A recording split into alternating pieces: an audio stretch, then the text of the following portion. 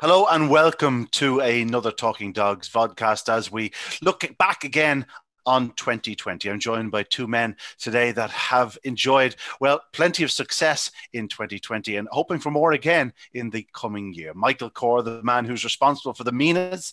Of course, Meenagh Miracle was his undoubted star, but he had three or four in the kennel that were really performing at the very highest level. And we're also joined by a man called Kenny Glen, who certainly made headlines, more so across the pond than on this side of the water, although he did have a success in this side of the water, but he went and captured the hearts of all at Nottingham, winning both the English Derby and the Derby Plate with his two stars, Deerjet Sydney and Dual and Duke. Gentlemen, you're very welcome indeed today. Thanks for joining us. Obviously, in these strange times, some people couldn't join us. We've asked plenty. You two boys took up the mantle. You were more than willing to talk, and why not talk about some success? It's great to be talking about it. Michael, of course, you had a great year with Meenagh Miracle.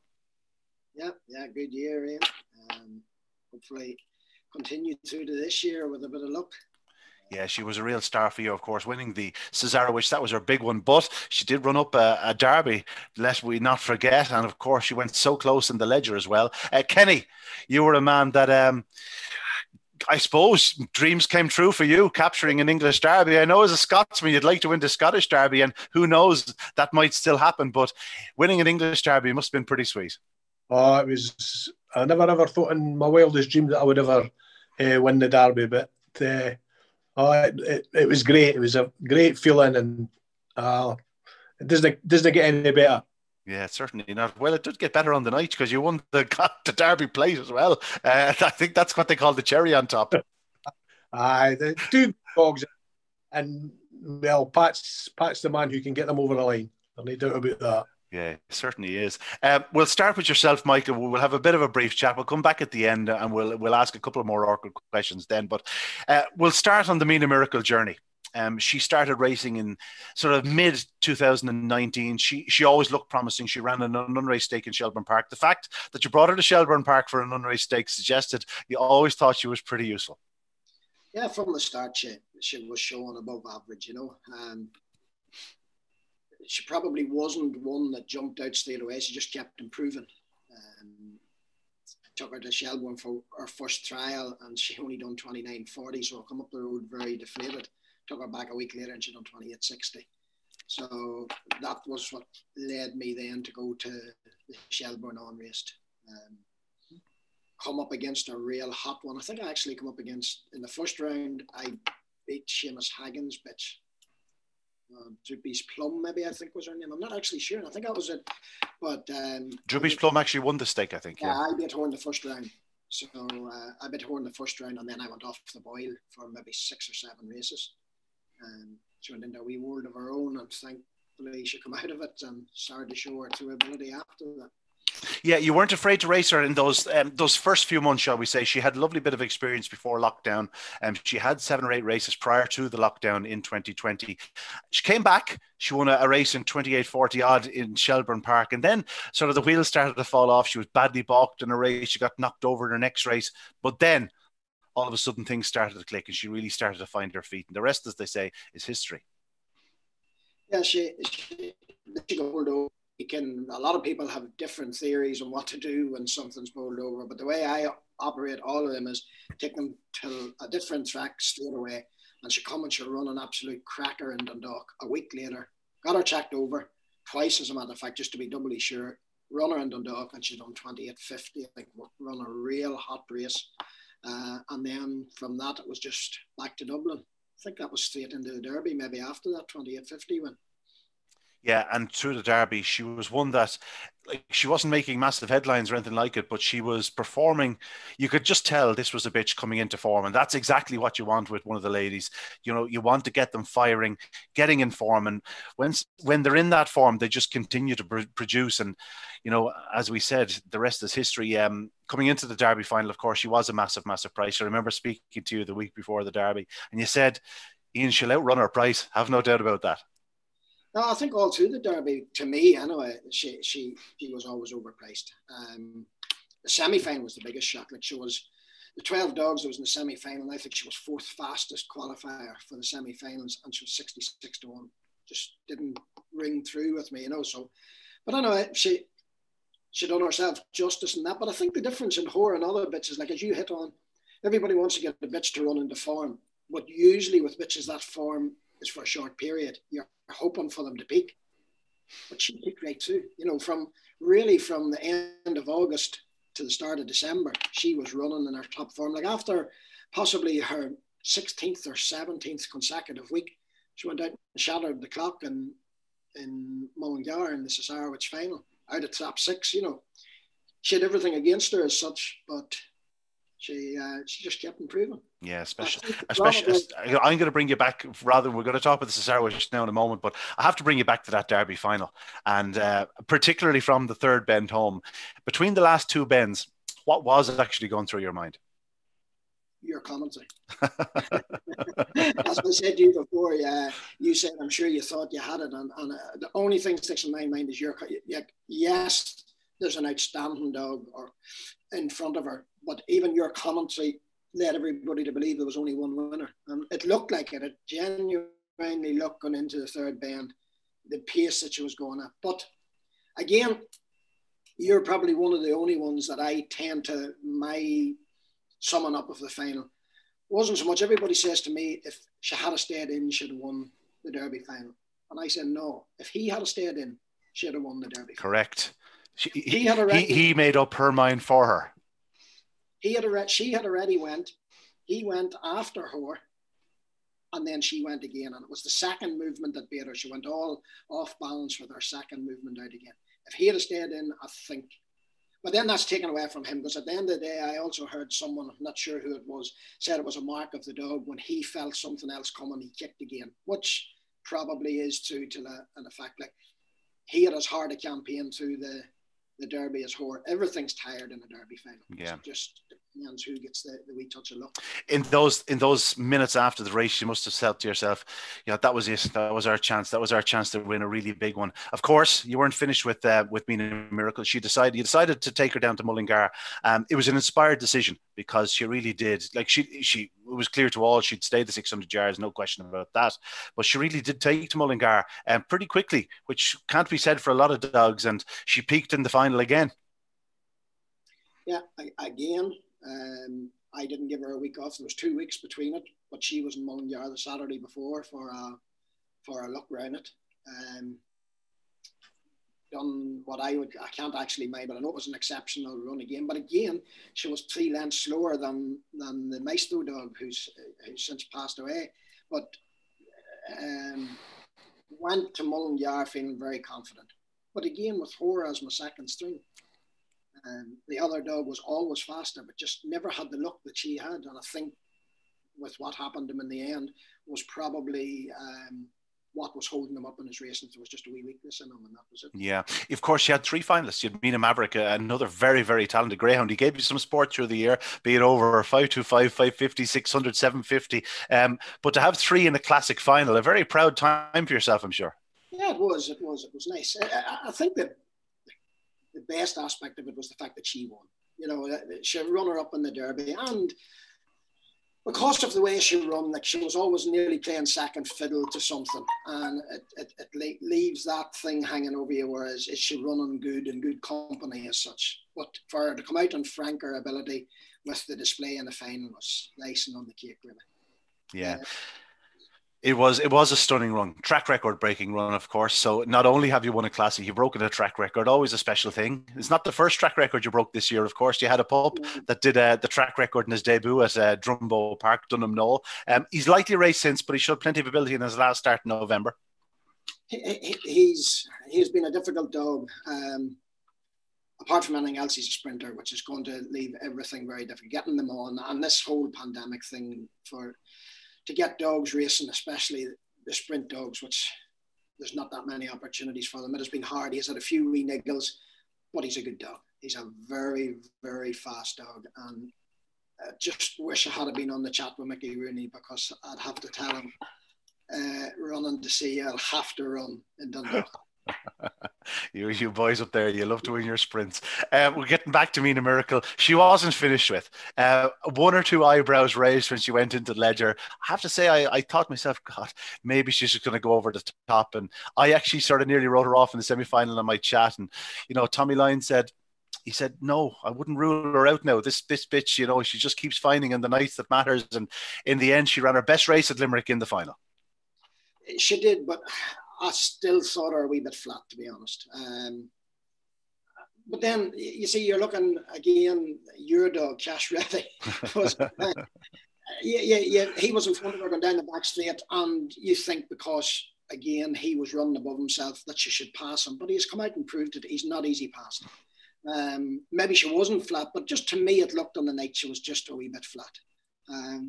But since that, again, probably my biggest regret in the year is I didn't run her the following week in Shelbourne on the Champions Night, as they call it,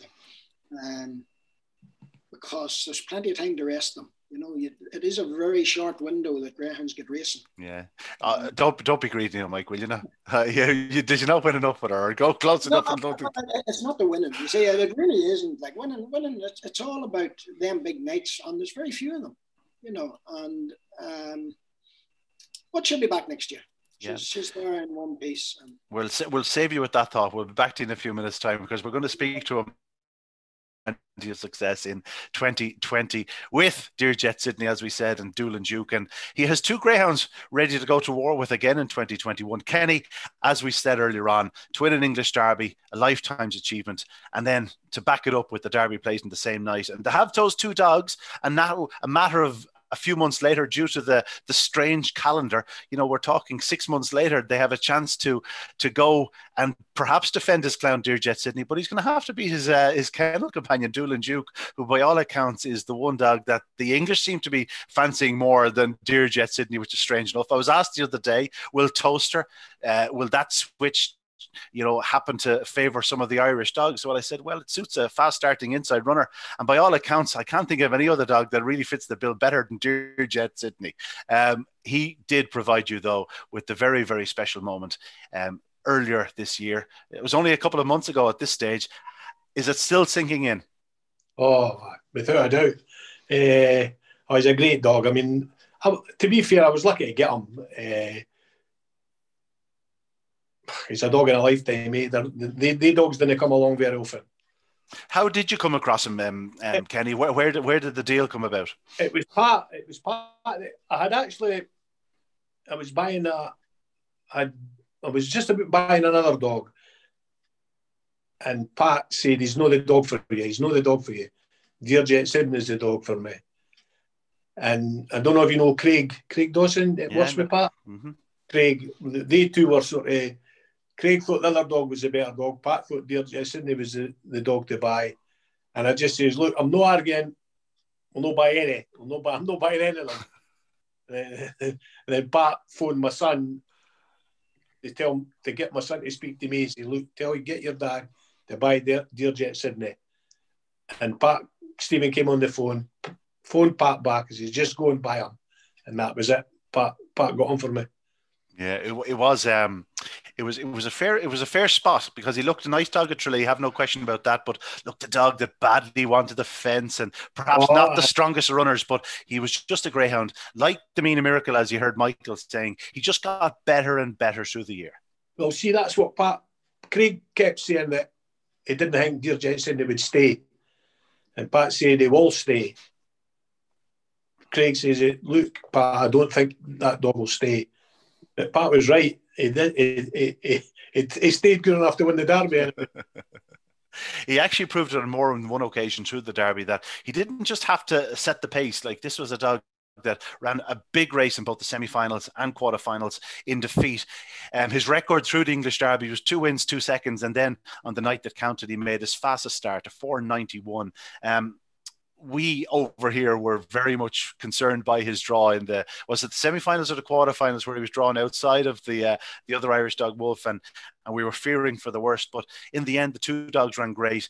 He was a dog that got smarter with that bit of racing. He wasn't quite as dependent, wasn't diving in quite as much through the English Derby as he did perhaps in the earlier rounds.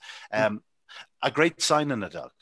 No, I think he was starting to learn. If you like, he was going middle and then cutting in. But when I first got him, all he wanted to do was go to the rail, right out and go to the rail. And even in the Irish Derby, he didn't get the best of draws. He was always getting 3 and 4 in the Irish Derby. I mean, the first round of the Irish Derby was in trap 4, and he bulleted that night, and he won easy. We were actually there that night, and he's a great dog, but he seems to be tracking better now. Yeah, and he's a stronger running greyhound, as you said. Like, he's just getting, he's just a dog. Whereas if it hadn't been for the English Derby, you'd say he's a real dog for next year. He's a dog that just seemed to be reaching his peak towards the end of the year, and better to come, perhaps. Yes, I agree with you. But no, he's. I don't really care what to say about him. He's a great dog. He's a great dog. In normal circumstances, the likes of a Deerjet Sydney would be, by quite some margin, your fastest greyhound. But if you look at the English Derby market for next year, Doolan Duke is right up there. He's an exceptionally fast greyhound himself. I suppose you can't be greedy, but if you look back at his English Derby campaign and his Derby Plate campaign, there is a touch of what if about it. His run in the opening round, it was basically the Atlantic Ocean he was running in. He paddled his way through it. It was rated 90 slow. They could have rated 150 slow at that stage. It was a stunning run. He won from here to Harold's Cross. It was quite emphatic. Maybe it took an effect on him for the second round, but he did get trouble. He just didn't quite get involved that night, went out. But thereafter, he just got better and better again through the Derby Plate. Is there a case of what if with him? I think he's got to be a real dog for next year. I really do. He's an exceptional dog. I mean, but when he gets in front, I don't think there's a dog that'll come and beat him. Yeah, he's a bit like his brother New in Session. When he's on the bunny, he's just sensational. When he gets round the bend in front, Kim, for the first bend to the second bend, if he's in front, he seems to just go 3, 4, 5 lengths clear, and they just didn't catch him. Yeah. How did you get your hands on him? Did you get in touch as he was an unraced? Did you hear whispers? Did someone ring you? What happened? No, somebody rang me. I think it was. I can't mind the fella's name who owned him. Austin Whelan. Oh, Austin, yeah. Austin Whelan owned him, and I think Austin was thinking about getting out the dogs, and he was going into the horses or something. I think, and I can't mind who actually phoned Craig and said he's for sale. I just yeah, he'd looked a real star in the unraced deck at Clonmel. He's a real, honestly, the only thing that I think about him is I felt a wee bit sorry for the trainer that had him, Graham Holland. Okay, and I think maybe he should have got the first chance on being in. Yeah, Graham's not doing too bad for himself, if you know that. He's after winning the last 2 Irish Greyhound derbies. He's had some of the best greyhounds in history under his care. He's not doing too bad. No, he's got good dogs as well. But no, Doolan Duke's he's a real dog, guy. A real dog. He certainly is. You've got 2 greyhounds to really look forward to in 2021. I assume all targets will be the English Derby, but is there a chance we might see 1 or 2 of them in Shawfield? Well, see, to be fair, I didn't think Shawfield will go ahead. That's my honest opinion. I don't think Shawfield will go ahead, but I hope it does. I would love to win the Scottish Derby, but I can't see it honestly. Briefly, Kenny, tell us about your history in greyhound racing. When did it start? Where did it start? And obviously, it started in Scotland, so you don't need to tell us that much. It started. I was just in flapping. It was mostly flapping. I'd done all the tracks round about. There's no tracks here now. I think there's only 1 track in Scotland now. But it was flapping. Then I went into a syndicate, but I didn't like the syndicate because there's too many. One wants to do this, one wants to do that. So I just decided to go it myself, and I just bought. I had I bought Farlow Nutter. Do you remember the Farlow Nutter? Yeah, I remember Farlow Nutter. Yeah. Alan Farlonatter, he won the Puppy Derby at Monmore. Then he won the All England Cup at Newcastle. I owned Ballymac Best at one time. In fact, I think I still own Ballymac Best. That's another. He's doing really well. He's doing really well at stud. I've owned some really nice dogs over the years. But I miss the flapping. I miss flapping. Yeah, I must say I never got to go flapping in my days, but from what I hear, I missed an experience. You still have one or two dogs in the UK as well. Do you own Gonzo? I own Gonzo. Yeah, I own Gonzo with Julie. Julie Bateson's got Gonzo. She's got about 5 dogs for me. I just bought a new one there. Funny enough, he's called Toast of Sydney, I think he's called. Yeah. I've just acquired him. He's never run for me yet, but hoping the best for him. So I've got about 4 or 5 with Julie. I've got 2 with Pat. I had a bitch with Pat. Glengar Mary. Yeah, she reached the final of the staying event at Kilkenny, the TP Weedick, yeah. She's had a real bad injury. She'll no run again. She'll no race again. But no, I've had some real nice dogs over the years. Yeah, it sounds like you have some really nice dogs. Apart from the big 2 that we've been speaking about, of course, Gonzo is one of the fastest greyhounds in the UK. Maybe Toaster not quite his track, but we'll see. He'll be given an opportunity, I'm sure. He will be given an opportunity. I mean, I don't know about if it suits wide runners, and he's a wide runner, but we'll be going to Toaster, and Julie will be giving him every chance. Yeah. Well, listen, it was great talking to Kenny. We're not gone just yet. We'll have a couple more awkward questions to ask you. We're going to start now with Michael. Michael, obviously, Meenagh Miracle is coming back soon. What's the plan? You may be looking at an Oaks campaign this year, of course. Whether you never had a real chance last year with her, but this year we're talking Easter Cup, Oaks. That's sort of an idea. I don't think I'll go to the Oaks. I don't think she has the early septic. You take a look. You take a look at what was in the Oaks this year and their speed merchants. You know, I just the fact, yes, she would be up against pitches would maybe level it out a bit. But no, my plan would be something similar now to next year. The calendar's a bit cramped. The only thing, I would like to go back to Mullingar, but I'd also like to take in the Derby. It's going to be hard. I'll just take it as it comes. I'll start with Easter Cup and we'll go from there. We'll see what comes up in between, what form she's in. And go to the Easter Cup nearly on ready, if you know what I mean. Not fully cooked, and let her bring herself to it. If she gets through a round or 2, fair and good. If not, well, if she gets through a round or 2, we know she'll be thereabouts come the final night. That'll be the general idea. So she'll lie on her bed to the start of February. That's just the way she's. And you're going to take on Mickey Rooney around Dundalk. I'll have to go and see Mickey. Take him on in more ways than one. Mickey's the bookie in Dundalk too. A good bookie is. You still have Meenagh Maverick, of course. Will he have a campaign? Meenagh Maverick has went to pastures new. Oh, okay. Meenagh Maverick probably, as you'd have seen the last night he run on Shelbourne. He's one of them dogs. He's Maverick by name and Maverick by nature. So yeah. There's plenty of Mavericks in this game. He's going to the running the Springbok probably in I think it's Central Park, the Springbok. So he's away for a spot of hurdling. So. Okay, lovely. So he's off to the UK. We might see him as a future Grand National winner or a Springbok winner or something along the lines of those. The lad that had him before, he actually come back to me at the start of last year because of the lockdown. I had sent him to, we had been a wee bit forewarned with him, so we sent him to Ricky Holloway, and